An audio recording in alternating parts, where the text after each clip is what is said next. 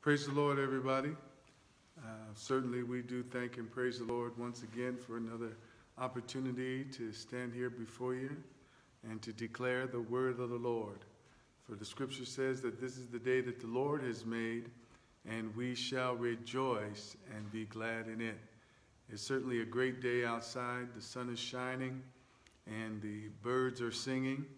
Amen. And on yesterday, as I was going in and out of the house and going hither and thither, I was looking at the trees, I was looking at the birds and all things that were going on. And it just lets me to know the Lord spoke to my heart and said, see, I'm still faithful. We're still going to have seed time and harvest, and we're still going to have summer and spring and winter. The seasons still go on. It shows us that God is faithful. And we thank God for the faithfulness of the Lord. The scripture says it is of the Lord's mercies that we are not consumed, because his compassions, they fail not. They are new every morning. Great is thy faithfulness. And as people are signing on, we do thank God for your praises unto the Lord. And we want to praise the Lord to each and every one of you. Amen. Because I often tell the congregation, and I believe this with a whole heart, that I need you and you need me when we need each other. We need each other. And so as we get ready to go before the Lord in another dynamic lesson, it's a great lesson on today. And all of God's word is rich, and all of God's word has great power and authority in it. This particular lesson, it speaks about our Christ. It speaks about our Savior, the righteous branch. And as we get ready to go before the Lord, let us just remember, men and women and children everywhere, that the Lord himself will continue to save and add to the church daily such as should be saved. The safest place in the whole wide world is in the will of God. And it's a wonderful thing to be connected to a mighty Savior, a mighty deliverer. And it's a great thing to be connected to the body of Christ. We should all want to come together. We should all want to worship the Lord together in spirit and in truth. And I can't wait till we open back up fully and all come together with song and dance. We'll do the social distancing. We'll wear our mask. We'll do the things that are necessary. We'll sterilize our hands. But it's just good to come together and worship the Lord. For wherever your focus is, there's a manifestation of presence. If your focus is on the Lord, he'll manifest his presence. If your focus is on the enemy, the devil, and your plight, your troubles, then that will manifest. So that's why it's good to, he said, I will keep thee in perfect peace whose mind is stayed on me. Train your mind to stay on the Lord. Train your mind to think according to the scriptures. Amen. So you can walk around in the environment and in the peace of the will of God. You know, in this, and I'm going to get ready to pray, but I just feel the anointing. I feel the Spirit of God just moving in this atmosphere. And it's good for us. We live in a natural body. We live in a natural world. But we are spiritual beings. And we have to realize that in the Spirit is we're sitting in heavenly places with Christ Jesus. And we have to let that be more of a manifestation of our heart. That we have power, that we have authority in this earth to manifest the kingdom of God. And that has to be our manifestation of our thoughts and our hearts. And the scripture says, seek ye first the kingdom of God and his righteousness, and all these other things that shall be added unto you. The scripture says, set your affections on things above, where Christ sitteth at the right hand of God. And that's what we want to do in our walk with the Lord. We want to set our affections on him. We want to set our love on him. And as we get ready to come boldly, as the scripture says, to the throne of grace, so that we can obtain that mercy that we need and that grace to help us in our time of need. Let us remember to pray for men and women and children everywhere. that the Lord will continue to save and add to the church daily such as should be saved. Let us pray. Let us pray for our frontline workers, not only the medical staff, but those that are in the service business, and those that also provide protection, and those that are first responders. Let us pray. Let us pray for safety for all men and all women and everywhere. And let us pray for our leaders that they'll find the Lord will reveal to them what is the solution to this great pandemic, and so that they will be able to vaccinate those that need vaccines and things such as that, testing. And let us pray that all things work together. Let's pray that all things work together for good to them that love God, to them that are the called according to his purpose. Oh, gracious Father, in the name of Jesus, Lord, we certainly thank you. We praise you, Lord, for your grace and your mercy, your love and your kindness. We thank you, Lord, for the anointing. We thank you for the strength and power that you have given to each and every one of us to walk in your way, to uplift the kingdom, to magnify your holy and precious name. And now, Lord, we pray, Lord, for all those that are tuning in on today. We ask you, Lord, that you send forth an anointing, send forth your word of grace and strength and comfort. Father, we thank you and praise you in Jesus' name. Amen and amen. And once again, I want to welcome you to another broadcast of Christian Ministries of the Apostolic Faith Church here in Erie, Pennsylvania, 501 West 31st Street. And we certainly love to hear from you. If you want to drop us a note, drop us a line, drop us a card, we'll certainly read it and we'll get back to you. It's Erie, PA, 16508, 501 West 31st Street. And I am the lead pastor, Suffragan Bishop-elect Frankie L. Quinn, and we thank God for our leadership here. We are affiliated with the Pentecostal churches of the Apostolic Faith Church, and we are an affiliate of the NIPAIN States Council. That stands for New York, New England, Pennsylvania States Council, where our diocesan bishop is Bishop Clarence Turner. We thank God for him in Christ Temple. Amen. I've learned that's the cathedral because that's where the diocesan resides. Thank you, Lord, the cathedral of our council. So we certainly do thank God for all of our pastors of the NIPAIN States Council.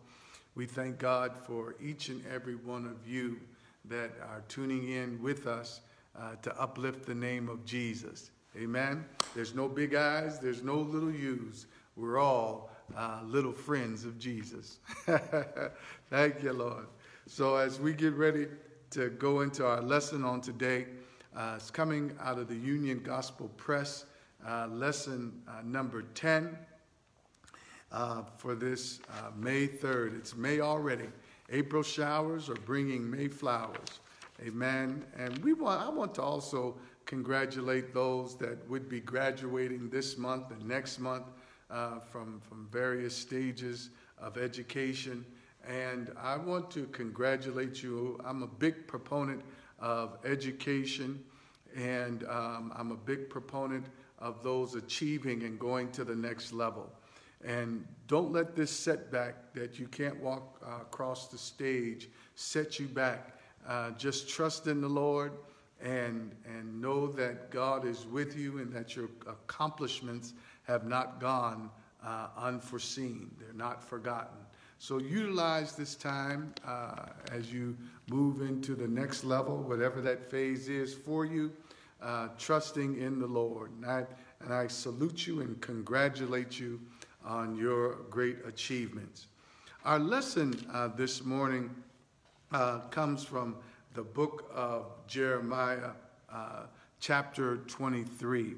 And we are to read chapter 23, verses 1 through 8. And our subject this morning is talking about the righteous branch. It's talking about the righteous branch.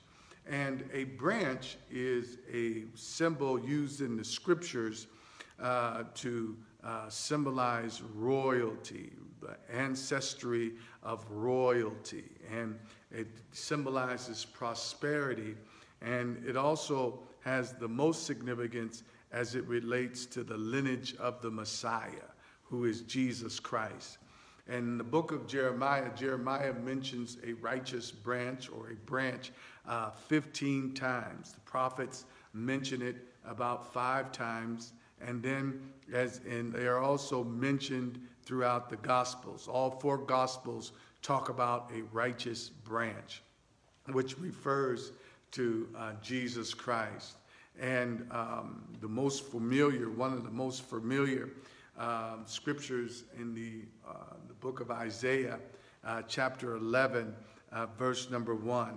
It talks about a branch shall come from the stem of Jesse.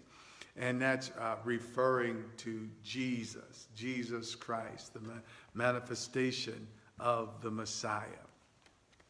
And as we look forward in our lesson, it comes, once again, I'm saying, out of the book of Jeremiah. And it's a beautiful lesson that focuses in on leaders, pastors, and it talks about God establishing the return of his people through the righteous branch, through the Messiah. So we want to delve right into our lesson here on today. It says Jeremiah chapter 23, and Jeremiah is a book that was written to encourage the people as they get ready to go into captivity. The children of Israel, they have a varied history. They have a history of prosperity, but also they have a history of naughtiness, rebellion. And at this particular time, they were in rebellion to God. It's a bad thing to be in rebellion to God, because then God has to do various things to chastise his people or instruct his people to turn their hearts back to him. It's not God's will that anybody should perish, but God does not allow sin to go unchecked. If that were the case, people would sin freely without the fear of retribution. The scripture says, whatsoever a man soweth, that shall he also reap. And God is not a man that he should lie, nor the Son of Man that he should repent. And whatever God's word have said, it shall come to pass. And the reason why I'm saying all of this is because not only will God chasten his people, but God chastens his people out of love and mercy to get them to turn their hearts back to him. Notice what the scripture says. If my people that were called by my name, if they would humble themselves, and pray, seek my face and then turn from their wicked ways, he said, then will I hear from heaven, I'll forgive their sins, and I'll heal their land. And God wants us to humble ourselves and to seek him. So in this process here, the northern kingdom and the southern kingdoms, I don't want to go into all of that, but the southern kingdom went down into Babylon, and they were there for 70 years. And before they went down into their captivity, the Lord sent them a word. And that's encouraging, because no matter what state, no matter what condition you may be in, there is a word for the Lord for you to help you in your time of need. Doesn't matter what you have done, doesn't matter how far you have strayed away from the Lord. If you go to the Bible, if you search out the scriptures, God has a word for you in the midst of your captivity that is able to free you. I thank God that he has given each of us a measure of faith. And that measure of faith is given whether or not you're regenerated, born again, or you're not, or a sinner. Because a sinner needs faith in order to get saved. Hallelujah. Thank you, Jesus. And God, God's word his faith activates the word of God to bring us out of our captivity. That's why the scripture says, it talks about in the book of Hebrews, chapter number 11, talks about now faith is the substance of things hoped for, the evidence of things not seen. And then it says, if God is a rewarder to them that diligently seek him. So he that cometh to God must believe that he is. You got to believe that God is. My God. Believe that God exists. Believe that God has all power. Believe that God has all authority. And that he is a rewarder to them that diligently seek him. So as we get ready to go into our lesson, as we said in the book of Jeremiah, Jeremiah chapter 23, that the word of the Lord came to them before they were going into their captivity. And God gave them a word, and he prophesied about what he was going to do. So we see here, Jeremiah chapter 23 and verse number 1, it says, "Woe unto the pastors that destroy and scatter the sheep of my pasture, saith the Lord." So this reference here is to pastors, but it's also to all types of leaders. It's just not relegated to pastors, but it's relegated to all leaders, both spiritual and civil, that are held to a higher standard in service to the people of God. When I say the people of God, I mean people in general. Leaders are held at a high standard. The Gospels bring that out. Jesus brought that out. Also, the books of the letters, Paul's epistles and Peter's epistles and James' epistles, they bring that out, that leaders are held to a higher standard, and rightly so, because they represent God. Leaders have to watch out and be careful about what they teach and what they preach. I was listening to one of my senior bishops, and they were saying that, you know, even in this time that we're over on the airways and we're on Facebook and more people are tuning in and catching up with us, we have to be careful. Leaders and preachers and teachers and those who name the name of Jesus have to be careful of the doctrine. Make sure that you're not being a heretic. Make sure that you're not putting out things that are false, that are untrue, because some people are going to believe it. And the Bible says that if the blind lead the blind, they're all going to fall into the ditch. And Jesus, the Lord, will hold us at a higher standard, at a higher level when it comes down to leading people astray. So we have to be careful and we have to watch out. So notice what he says. He says, woe. Then anytime you see woe in the scriptures, that means woe, baby. Thank you, Lord. If you mess up, you're going to get it. Thank you, Lord. So the scripture says, woe. Woe unto the pastors. And that word pastors there, it means not only spiritual leaders, but it means also civil leaders that scatter, notice, the sheep of my pasture, saith the Lord. And notice what he's saying. He's talking about his sheep, the Lord's sheep of his pasture. And it represents that the Lord has a strong relationship with his people. God cares. God cares about people. God cares about people being saved, delivered, and set free. And in this day and time, the way God operates and the way God works, nobody has seen God with their own eyes, but the leaders ought to manifest the will of God in the lives of the people. In other words, God has given leaders and spiritual leadership, especially the fivefold ministry.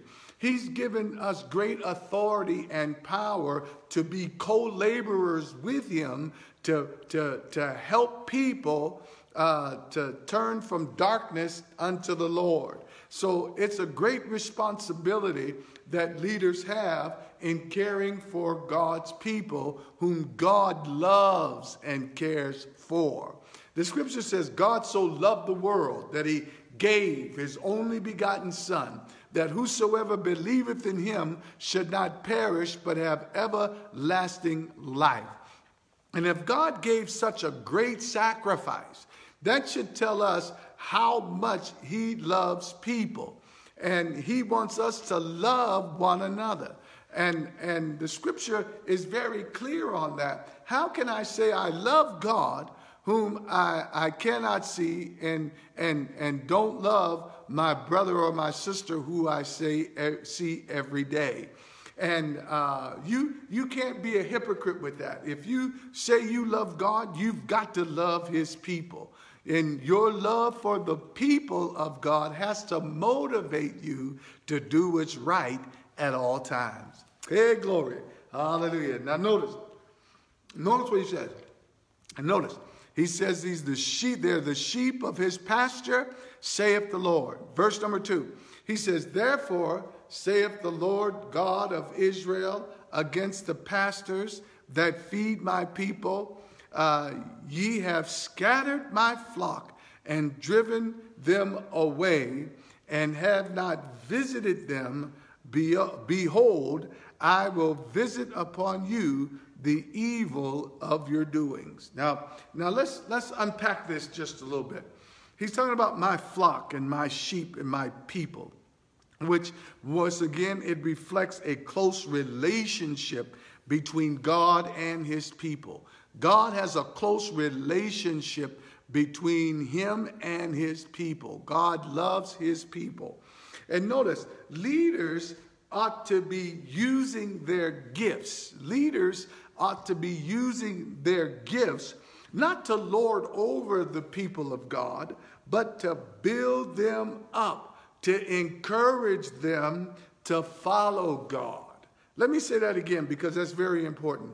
Leaders ought to be using their gifts, not to lord over the people of God, but to build people up so that they would be free to serve God.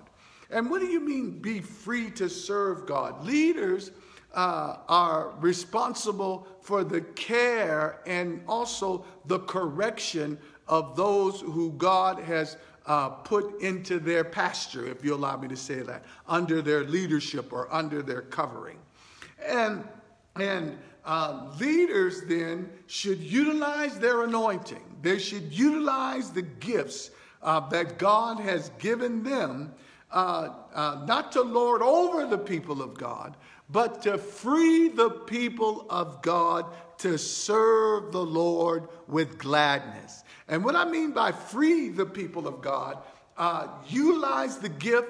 If you see somebody doing something wrong, don't cast them down, but confront them, correct them, encourage them, show them the right way so that they can be free from their error, so that they can turn and serve the Lord in the beauty of holiness, in the beauty of righteousness. That's the purpose of a leader. If you look at Ephesians, I believe it's Ephesians 4:11, it talks about the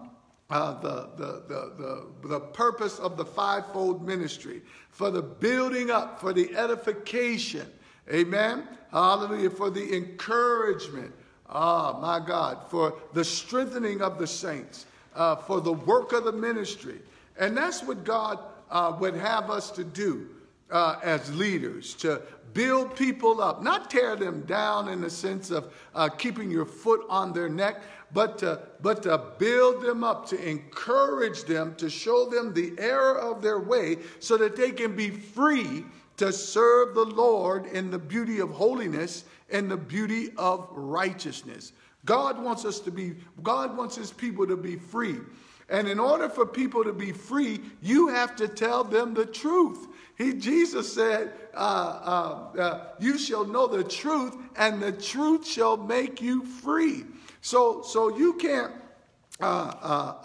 put plots and schemes as leaders, put plots and schemes on the people and keep your foot on their neck, use ways and means of manipulation to keep them in your church.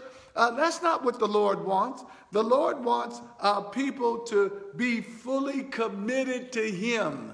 And that full commitment means that they serve him freely from a willing heart. So therefore, you've got to lay out both the good and the bad. Hallelujah. You've got to encourage them and strengthen them and correct them. Thank you, Lord, so that they can turn from their wicked ways, to bring them out of darkness to light, from the serving Satan and to serving God. And that takes leadership. That takes commitment and positive working with people until they are transformed by the renewing of their mind, that they may prove what is that good and that acceptable and perfect will of God. Now notice, these leaders, they failed to do this. They didn't lead people in the proper way to free them from the errors of their way to serve the true and living God. They held them and kept them in bondage. They used manipulative means to keep their services packed. Hallelujah. Instead of causing them to be able to be committed unto the Lord. The Lord showed me at an early age when I was raising my children, the Lord touched my mind. He said, raise them to depend on me. Raise them to trust in me. Not trust in you. No, not trust in their daddy, not Father Frank, if you allow me to say it that way. But trust them to grow them up to trust in Father God. Hallelujah. And that's what leaders ought to do.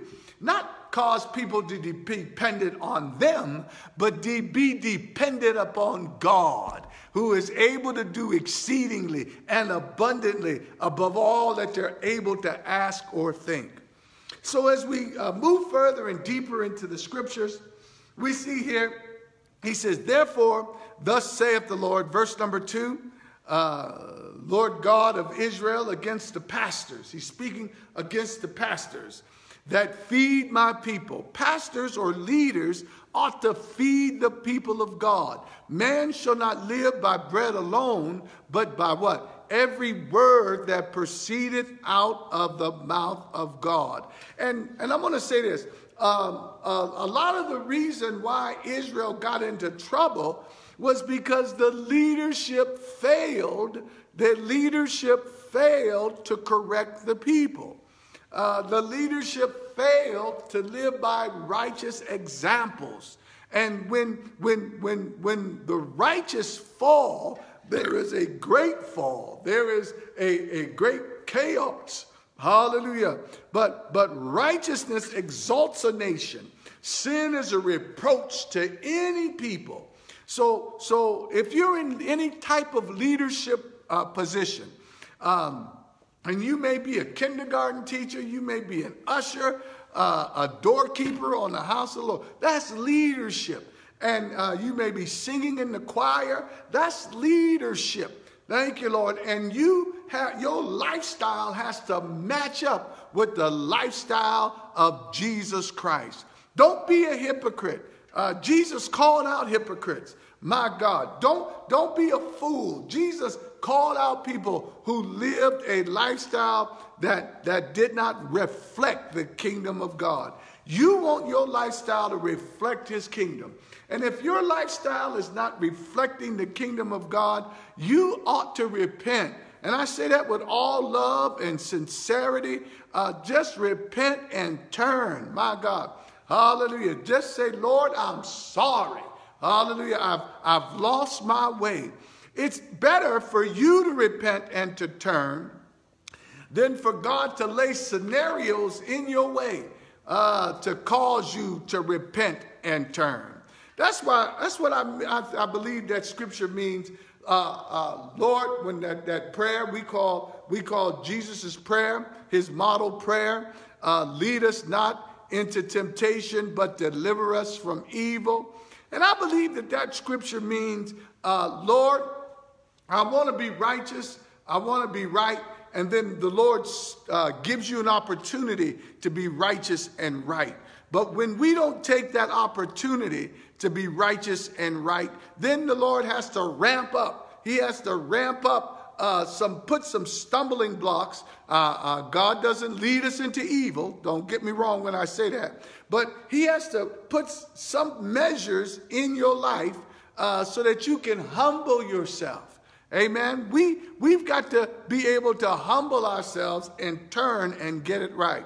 In other words, it's better to listen to the voice of the Lord than for scenarios to come into your life to cause you to humble yourself and to repent. That's all I'm saying when I say that. Thank you, Lord, that it's better. It's better. It's far better. I don't want people to get me wrong. God does not lead people into sin. God does not tempt people with sin. I'm not saying that whatsoever. But what I am saying is that God, if you don't listen to the voice of God, then you will, he will allow scenarios to come upon you to get you to humble yourself. Amen. And it's better to listen to his voice and react to his voice and humble yourself other than he allowing scenarios to come for you to humble yourself. So we see here then, notice, the pastors were to feed the people. He said, ye scatter my flock and driven them away and have not visited them. Behold, I will visit upon you the evil of your doings, saith the Lord. And that word visit there means he's saying that you have not cared for them. You have not seen them to care for them and to correct them. God is integral in our lives, and he wants his leadership and his people, my God, to be integral in the lives of his people. What are you saying, Pastor Quinn? I'm saying that leaders ought to want to spend time with the sheep. They ought to want to spend time with the people of God. If you don't love the people of God, you won't do what's necessary to help the people of God. I'm thinking of even Nehemiah. My God, my time is almost gone. I'm thinking of Nehemiah. Nehemiah, he inquired about how the people of God were doing that were released from the captivity. And when he heard and found out that they weren't doing well, he went on a fast. He begins to pray.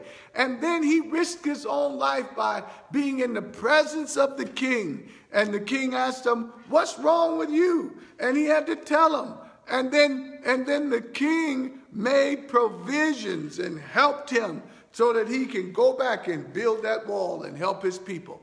But my point is that he had a heart for the people. He cared for them. People in leadership have to care for the sheep, have to care for the people to want to help them. Hallelujah. So the Lord says, you have, I will visit upon you the evil of your doings. So that tells you that they were doing evil. They were doing wrong. You can't do evil, you can't do wrong and get by it. The scripture says, because the judgment of the Lord is not quickly executed. I'm paraphrasing here. It says that the hearts of men are fully set in them to do evil. People think that if they do evil and do wrong, and they get away with it, that they've gotten away with it if God doesn't pull down the hammer on them right away. God does not pull down the hammer on people right away. Why? Because he gives them a space to repent. God gives you an opportunity to repent. That reminds me of David. David, when he went into Bathsheba and conceived a child and then had her husband Uriah murdered, And God gave David a space to repent. And when David did not repent, God sent Nathan the prophet to David to show him the errors of his ways. And then when David was confronted, see, that's what the prophet, that's what the leader got to do. My God, hallelujah. It's got to, no matter if it's the king, no matter if it's the bishop, doesn't matter if it's the pope, hallelujah. Leaders got to confront wickedness and evil. Hallelujah. I commend Nathan. Nathan went in unto David and told David of the error of his way. And notice, David repented. Hallelujah. And God forgave him. But David suffered some consequences from his evil actions and his evil deeds. But his relationship was restored with God. And that's the purpose of a strong leader. That's the purpose of a good pastor, to help to restore people's relationship with God. That's what I meant when I said pastors ought to build up. Pastors ought to build up the people of God, wherein they can see the error of their way and turn and repent and be reconnected with God. Hallelujah. Not just let people go in a seen right way, but help them to turn to walk with God. All right, I've got to move on. Notice, he said, I will gather the remnant of my flock out of the countries, all countries, wherever I have driven them. I will bring them again to their folds, and they shall be fruitful and increase. So God is saying that though they're going into captivity, I'm going to bring them out. I'm going to bring out a remnant. I'm going to bring out a remnant. A remnant is a group of people that have gone into captivity, and God says, I'm going to bring them out. I'm going to regather them. So that gives the children of Israel hope. Even though the God was going to allow them to be dispersed because of their evil ways, but he will not forget about them. Though the hand of the Lord and his chastisement may be upon us at times, but remember, God has not forgotten about us. He's given us a space to repent. He's given us opportunity to return. No matter what you have done, no matter how far you have strayed, the arm of the Lord is not short. His ears are not dull to be open to your prayer if you cry out to him to repent and to turn. Hallelujah, my God. Oh, I'm getting excited. Hey, hallelujah. God is a good God.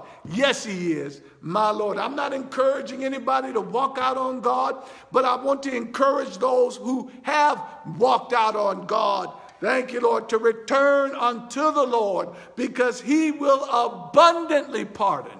God will abundantly forgive, my God, because it's not his desire, it's not God's will that anybody should perish. Hallelujah. That's the redemptive message. That's the redemptive power. That's the redemptive glory that is in the Word of God. Hallelujah. You can bank on that. That's the reason why Jesus went to the cross and died for you and I, so that we can have a right to the tree of life, so that we can be restored, reconnected, hallelujah, unto the Lord.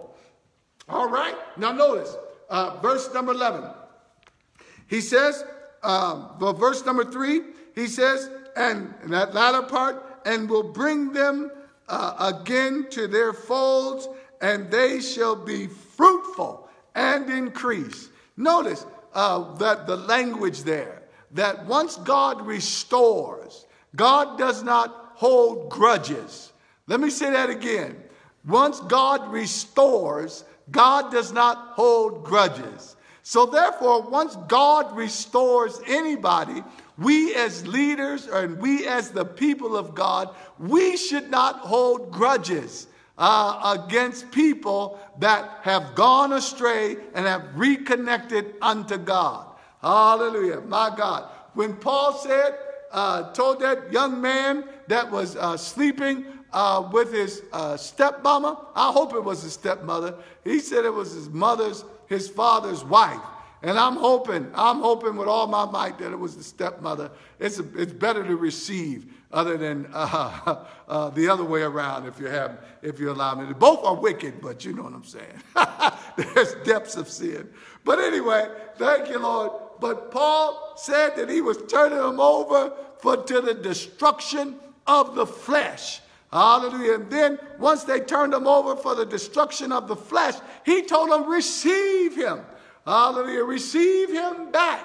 Thank you, Lord, as though he has done nothing wrong. And this scripture helps to prove that when people have done things against God and against his kingdom, God abundantly pardons. He forgives.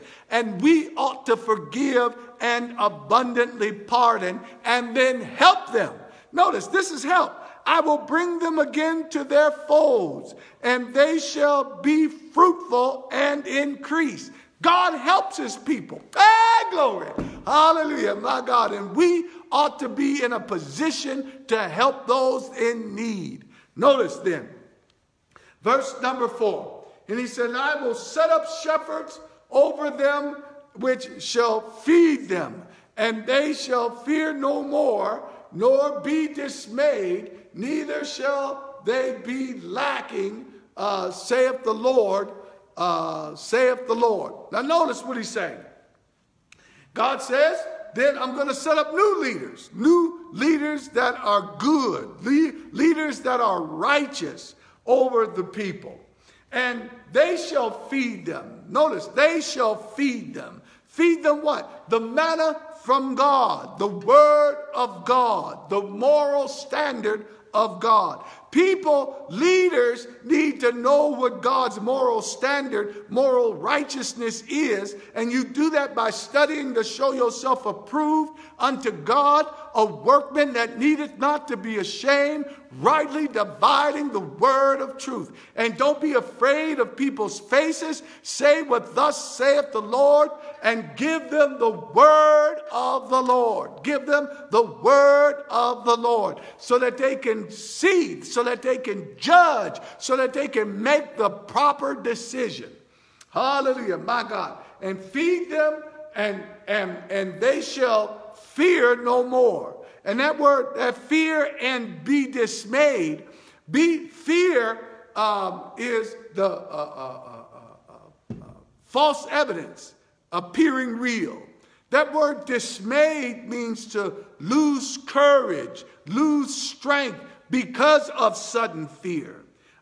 They were held in bondage, and no doubt under the whips of those Babylonians, and then the Persians came, and people were trying to put their foot on their neck, and living in fear. It has torment.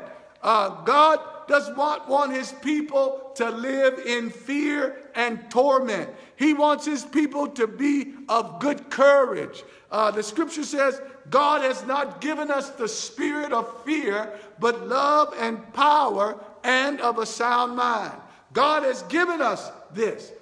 He doesn't want us to faint in the time of trouble. He doesn't want our courage to be small. If you faint in the time of temptation, faint in the time of temptation, your strength is small. And God does not want that for his people. So he says, neither shall they be lacking, saith the Lord. I had an old college professor at Mercyhurst. He says, predictability creates stability. Predictability creates stability. And God's faithfulness, it should create a standard of stability in your life. I'm teaching right now. My God, if you can get that, if you know that God is faithful, if you know that God is stable, it should create some stability in your life. We should not be going here and there, being tossed to and fro by every wind of doctrine, by every wind of spirit. But we should trust in the Lord, establish ourselves, be rooted and grounded in the Word of God. So when the storms do come, when the rain does come, you'll be established. You'll be rooted and grounded in truth. Hallelujah. And that's what God wants for his people. God does not want what it look like. You the head of your household, and the children wondering every day, is the lights going to be cut off? Is the gas going to be cut off? Is the water going to be cut off? My God, is there going to be food in the refrigerator? No, they should not be worried about those types of things. Why? Because you are a good caretaker. Hallelujah. And that's the same way with God. If you know how to give good gifts to your children, how much more should your heavenly Father give the Holy Ghost, or give good things to them that call upon him? Yeah, hallelujah, my God. And that's stability. Thank you, Lord. And people who grow up in households that have stability in them, and no matter how rich or how poor they are, but if there's some stability, they can be strong. If there's some stability, they can stand still. Hallelujah. And see the salvation of the Lord. All right. So we see here then, this is the bulk and the crux of our lesson. Verse number 5, it says, behold, the days come. And that word there, behold, the days come. It speaks of messianic times. It speaks of the times where there's going to be a manifestation of Jesus Christ. Hallelujah. Saith the Lord. He says, behold. And that means, that word behold there, it means take notice, because something great is going to happen. Take notice because something powerful is about to happen. He says, behold, saith the Lord, that I will raise up David a righteous branch, and a king shall reign and prosper, my God, and shall execute judgment and justice in the earth, my Lord. Notice this scripture here is loaded. It's jam-packed, hallelujah, with great information. And remember, I said in the beginning that a branch, it symbolized royal ancestry. It symbolized prosperity. It symbolized the Messiah, the coming of the Messiah. And God had made David a promise that upon his throne there was going to be established a king forever. And David is the representative of the lineage of the, notice he comes from the tribe of Judah, but David his lineage can be traced back to Adam. Thank you, Lord. Hallelujah. All the way back. A son of Abraham and Isaac and Jacob, my God, to whom all the promises were made concerning God's righteousness and God establishing a king forever. And we know that even Mary and Joseph were of the lineage and of Jesus. Thank you, Lord. The lineage of David, my Lord. They're of the lineage of David. So we see here, notice the scriptures. It says, behold, saith the Lord, I will raise up unto David a righteous branch. And that righteous branch, once again, it's a symbol of royalty, ancestry. Thank you, Lord. And it speaks of the Messiah. Notice what it says. And a king, my Lord, a king, one that would rule and reign. And he shall reign and prosper. Notice, and shall execute judgment and justice upon the earth. Now, I want to say that execute judgment and justice upon the earth. That's literally contained in the gospel of Jesus Christ. That's the reason why the gospel of Jesus Christ has so much power, because it judges us. It judges us that we were sinners, that we were born in sin and shapen in iniquity. And the wages of sin is death. And we can't pay for our sins, so God sent a substitutionary who is by the name of Jesus that died on the cross for us. Amen? And notice, he says, judgment and justice. Hallelujah. The judgment of our sins was laid upon him, and by his stripes we are healed. And because we believe on him, we can receive justice. And that justice is God's righteousness, the forgiveness of our sins. Hallelujah. My God. Hallelujah. That's the justice, and that's the judgment and justice that's held in the gospel of Jesus Christ. For Peter even said, there's no other name given unto heaven whereby men must be saved other than the name of Jesus Christ. Hallelujah. Now notice, verse number 6, he says, in the days of Judah shall be saved. So God is speaking of a future tense here. And Israel shall dwell safely. And this is the name whereby he shall be called. Notice, the Lord our righteousness. The Lord our righteousness. And that's who he is. He's the Lord our righteousness. And in my closing here, glory, hallelujah. In my closing here, we're talking about a righteous branch. Hallelujah. And that righteous branch is Jesus. And Jesus made reference. He said this.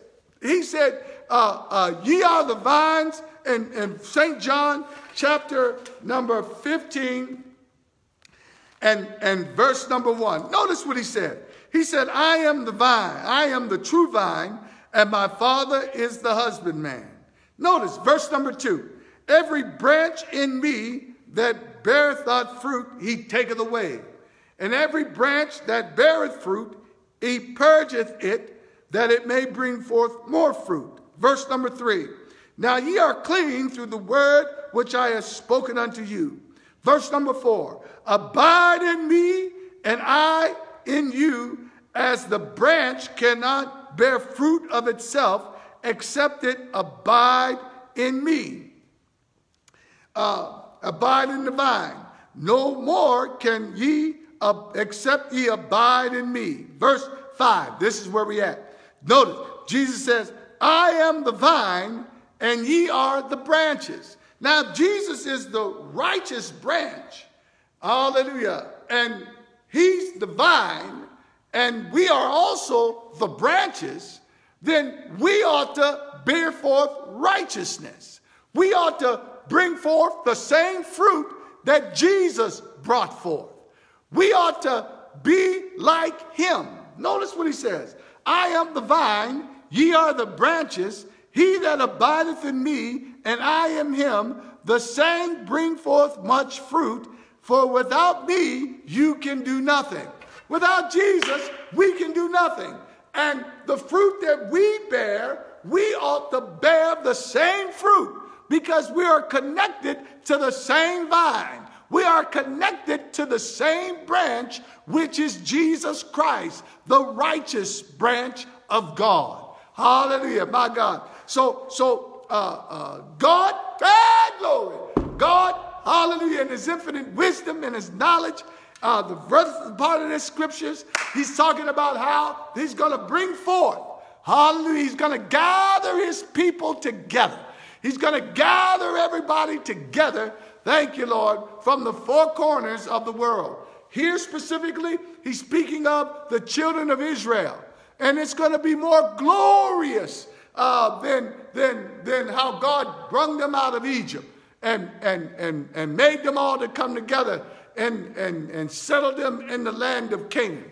My God, God is saying that this is going to be when the saints of God get together, hallelujah, with the children of Israel. It's going to be a time. It's going to be wonderful. It's going to be more glorious than ever before. Hallelujah. God has something, my friend, for the people of God. Hallelujah. It's the more I delve into the mysteries and the secrets of God, the more it entices me. Hallelujah. To stick around and to hang around, because I got to see what the end is going to be. I know what the end is going to be for ungodly people and wicked people. Hallelujah. But I've got to see, glory, what's it going to look like for those that lift up the bloodstained banner, those that hold on to Jesus Christ. My God, those that go through trials and tribulations. Hallelujah. My God, I've got to see him and look upon his face. Hallelujah. I want to be in his presence when the 24 elders are worshiping him. My God, I say often to the saints, I want to cast down my crown. Hallelujah. At his feet. Hallelujah. And worship the King of Kings and the Lord of Lords. My God, we certainly do thank God for this Sunday school lesson on today. Hallelujah. Let us prepare ourselves. Amen. Glory. Hallelujah. Let us rejoice. Let us give God a praise. Let us lift up the name of Jesus. Hallelujah. My God, my God. Be encouraged, people of God. Hallelujah. He that shall come, he will come, and he will not tarry. My God. So let us lift up the name of Jesus. Let us be prepared for our 11 o'clock broadcast. Hallelujah. Let the love of God and the sweet communion of the Holy Ghost, let it be with you. Hallelujah. Now and forever. And I want to encourage you to give, hallelujah, to make it known that you believe God and you trust God by giving of your tithes and your offerings. Hallelujah. By mailing them into Christian Ministries, 501 West 31st Street, Erie, PA 16508. Or putting them into our drop box. Hallelujah, my God. I feel the Holy Ghost. Hallelujah, my God. God is a good God. By putting them into our drop box. Hallelujah. He's the King. Hallelujah. He's going to reign. He's going to rule. Hallelujah, forever and forever. My God. Thank you, Lord. Or going on to our website to Tidely and giving up your offerings. We thank God for you, and may heaven smile upon you. Gracious Father, in the name of Jesus, we pray, Lord, that the souls here today have received your word. Hallelujah, so that we can be built up and encouraged and strengthened in the name of Jesus. And Lord, we magnify you. Glory. Lord, we lift you up. Hallelujah. We give you glory, honor, and praise in the name of Jesus. And may the Lord watch between me and thee while we're absent one from another. Hallelujah. My God, I got to let y'all go. My God, but know this. Hallelujah. Thank you, Lord. We're going to have a time. We're going to have a time when we saints get together, when we all worship on one accord. We're going to have a time. Glory in the name of Jesus. May the Lord bless you. May the Lord keep you. And we'll talk to you again at our 11 o'clock broadcast, where the Lord has given us a word. My Lord, hallelujah. And we want you to be tuned in and share this broadcast with your family and friends. Thank you, Lord. Share them even with your enemies. Hallelujah. Thank you, Lord, my God, so that God can be edified and magnified. And as we often say, hallelujah, the devil is defeated, God is exalted, and Jesus Christ is Lord. God bless you. In Jesus' name, amen.